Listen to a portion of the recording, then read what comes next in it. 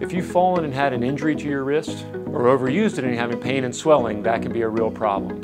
One easy tip to remember is RICE. That's rest, ice, compression, and elevation. Rest your wrist from the activities you've been doing, ice it down with ice packs, add a compressive wrap or even a wrist brace, and of course propping up and elevating it. Certainly for severe pain and swelling, we can take x-rays and help you diagnose the problem and assess a treatment plan. This quick tip is brought to you by Athens Orthopedic Urgent Care.